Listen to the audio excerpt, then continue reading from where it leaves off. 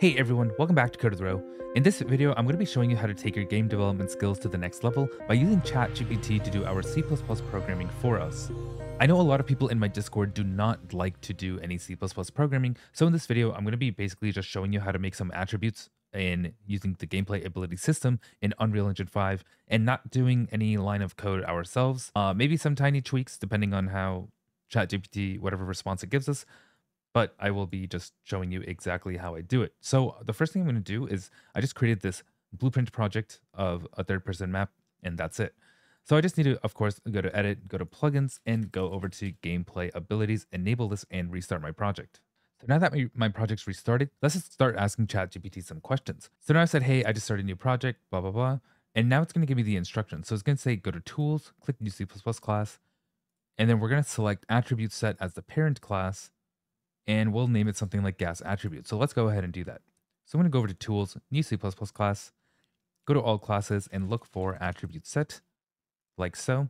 And I'll click next and call this gas attributes. And then I'll hit create class and this will launch my Visual Studio project. C++ file, which was only including my header file. And my header file just has this stuff in it. So I'm actually just going to copy paste my header file to start with and give it to ChatGPT and just tell it exactly what I want. So it's going to already give me some attributes, but I don't want to use these. I'm going to have it do more than just your simple mana, stamina, and health. And it'll just give me a constructor to initialize it in my C++ file. But first, I'm going to write, this is my header file. I want to add the following stats.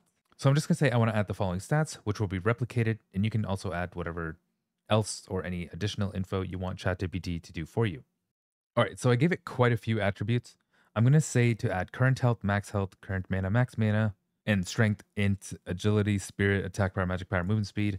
And then I'll just add, make sure current health never exceeds max health, make sure that current mana never exceeds max mana, and make sure that current stamina never exceeds max stamina. And since I said this is my header file, here's my C++ file. And I'll just go back and copy this C++ file. And I know there's nothing in here, but I'll just give it to it anyways.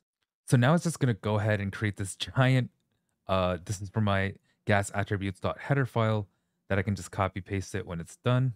And now it's creating my C++ file. It has all the initializations here to initialize default values. And it's making sure that my current value never exceeds my max value for my stamina, mana, and HP. And now it's creating replicated functions here. So I'll just let it do a thing. And then I'm just going to just copy paste this into my code. And that's it. I don't want to do any modifications on my end. And now I'll just copy this into my header and I'll copy paste this into my C++. And now I'll ask, do I need to do anything else? So now it's saying I need to create a blueprint character or actor and actually add the ability system component to our character. And now I don't want to do any of this myself. So I'm just going to go back and actually just go to my project and then I'll add that character that I told us about. So I'll go to new C++ class and add a character and I'll just call this gas character and click create class. And I'm just going to copy paste my gas character.h. So I'll say, here's my gas character.h. Here's my gas character.c++. And that's it. I'm just copy pasting my code and now it's going to integrate it for me. So it's already going to have all the includes and it's generating all this stuff for me. So I'll copy paste this into my gas character.header. And then I'll copy paste this one into my gas character.c++. So now I get a ton of errors due to the attribute accessors because a bunch over here was popping up. And it said that in order to access this defined macro, it just gave me this to copy paste. And it also say make sure that the attribute set.h is included. So it's already included and I'm just going to copy paste that macro it gave us. And you'll see a bunch of these errors went away. But I still have a couple more errors. And now that my code's working, it's telling me to edit my build.cs file. So it's going to go ahead and tell me that in my public dependency module names, I just need to add these three. So I'll go ahead and do that. So I'll go to my VS Code, open up my project, source, project name again, and then click on my project name.build.cs. And then I'll just add those three dependencies it told me to at the end. So it told me to add gameplay abilities, gameplay tags, and gameplay tasks. So I'll go ahead and hit save, and now I'll just compile this. And if there are any errors, I will tell ChatGPT to fix it up for me. And now that I've launched my project, the first thing I can do is notice that the C++ folder is here, and you'll see I have a gas character and gas attributes.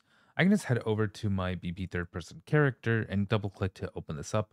And you'll see that the parent class is currently character, and I actually need to just reparent this by going to class settings and changing it to that gas character we created for our C++, and you'll see that it adds this ability system component over here. And now from here, I can simply just see if my attributes are actually set. So now I'm asking ChatGPT, how do I print out my gas attribute current health on my character in Blueprint? And now it's going to tell me this step by step to go to my character Blueprint, get the ability system component, get current health attribute by using the get ability system component and drag it out to get attribute value node. So let's go ahead and try this out. And it'll give us an overall of exactly how to do it here. We don't really need to use a tick. In my case, I'll just use a debug key F. So when I go back to my project, in my third person character in the event graph, I'm just going to right click and add a debug key F, and then I'll drag out my ability system component just like it told me to, and I'll drag this out and look for a get attribute from ability system component. And the attribute I want to get is, oh wow, it actually shows all the ones that I've created over in my C++, just like it made for me. So when I go over to my gas attributes.c++, you'll see that it should be printing out 100 for my current health. So I'll go ahead and do that. So I'll go ahead and print out my current health. So I'll just drag out a print string and set the return value to what the string is. So I'll hit compile save. And now when I go back to my third person map and click F, you'll see that my current health is set to 100. And that's exactly what we set it to in our C++. So now I'm just going to print out every single stat value that I made using ChatGPT. Actually, there's a lot of stats, so I'll just do a few. I'm just going to copy paste all of this and tell ChatGPT to create my format text to match the attributes over here. I just copy pasted all my blueprints and it's going to come up like a really fat text. And then at the bottom, I'm just going to say, can you give me text to paste into my format text to display the appropriate attribute? So now let's double check what it did for us. So it says current health is 0, movement speed 1, max health 2. Let me see if that's actually right. So current health is 0. Oh yeah, movement speed is 1, max health 2, and then 7 should be attack power. And yeah, 7 attack power and so on. So I'm just going to copy this and paste this over here where it says format text and hit compile and save. So now when I click F, it'll print out all of these stats that we've created for our character. So I'll go ahead and click F, and yeah, it works exactly how I wanted it to. And it looks like ChatGPT did a lot of the coding for us, so we didn't have to really do anything in our C++. And that pretty much covers how we can use ChatGPT in order to help us set up our gas projects using C++. Thanks for watching Code of the Row. Like, subscribe, comment below what you want to see next, and I'll see you in the next video.